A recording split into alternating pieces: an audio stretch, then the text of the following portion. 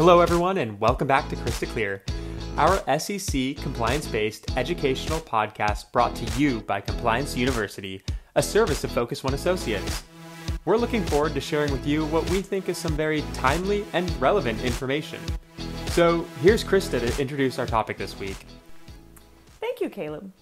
Being that it's an election year, we thought a refresher on political contributions and pay-to-play would be useful. In September 2010, the SEC adopted Rule 2064-5 and related rule amendments under the Investment Advisors Act of 1940 to address pay-to-play practices by investment advisors. These rules address specific instances where an advisor would have to forego receiving compensation for providing services to a government entity client, which is known as the 2-year timeout. There are, however, a few exceptions that would allow an advisor to make a political contribution without having to sit out for 2 years. Caleb, can you explain what those exceptions are? Of course, Krista. A person can contribute up to $350 per election to elected officials or candidates for whom they can vote, and up to $150 per election to those for whom they cannot vote. These are called de minimis contributions.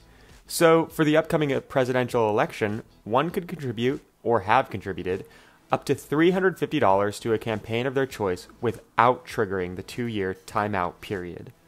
It is important to keep in mind that while the SEC has stated contributions made by a covered associate's family member are not explicitly prohibited by the rule, the SEC has reminded advisors that both Rule 2064-5 and Section 208D of the Advisors Act prohibit an advisor from doing anything indirectly, which would be prohibited if done directly. So, any political contributions from financial accounts held jointly by an employee and their spouse, partner, or other familial relationship could be viewed by the SEC staff as contributions, in whole or in part, by the employee. There are a few other exceptions to the rule, which we have included on our supplement being provided today. So make sure to check out the link below to get the full picture of the do's and don'ts for political contributions. Additionally, on August 18, 2017, the staff made available an FAQ on the pay-to-play rule, which can also be accessed via the link being provided below. And that is all we have for you today.